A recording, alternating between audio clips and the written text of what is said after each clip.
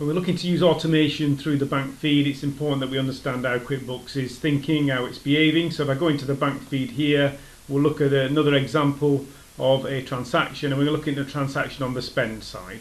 So if we look at the spend side here, we'll see that if I run down, we've got an option here, a match to a bill payment.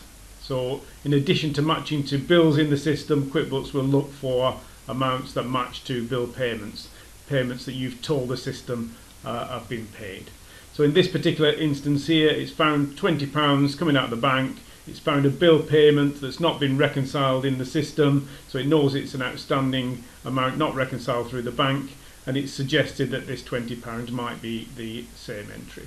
It's also suggested lower down, as you'll see, there's more £20 amounts going out on different days here, and it's offering multiple suggestions for the same bill. So just because it says here, this is a bill I'm offering you, doesn't mean it's the same bill. We'd have to look at it and say, well, this bill is for software today. Is it going to be this one? Is it going to be a different one? So we can look down, and it's likely, looking at this, to be this one a little bit lower down, that's more likely to be a match to that particular bill payment.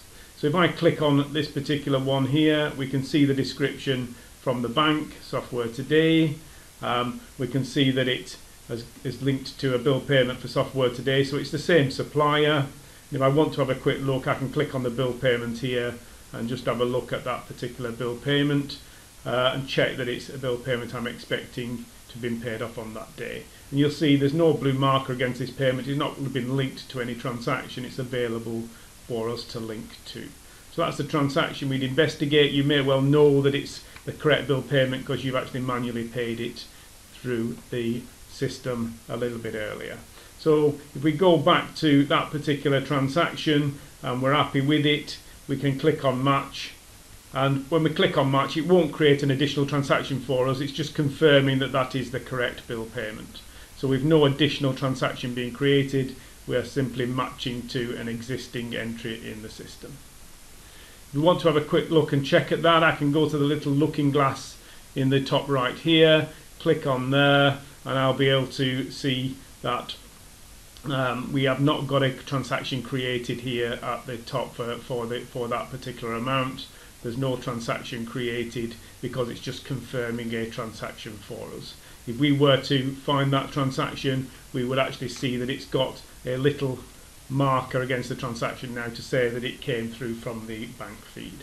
But you won't see it created, you won't see it creating an entry, you won't see it in your most recent transactions because it's not creating, it's just confirming the entry that's already in QuickBooks. So that's an example of a transaction where we're seeing an amount coming through the spend.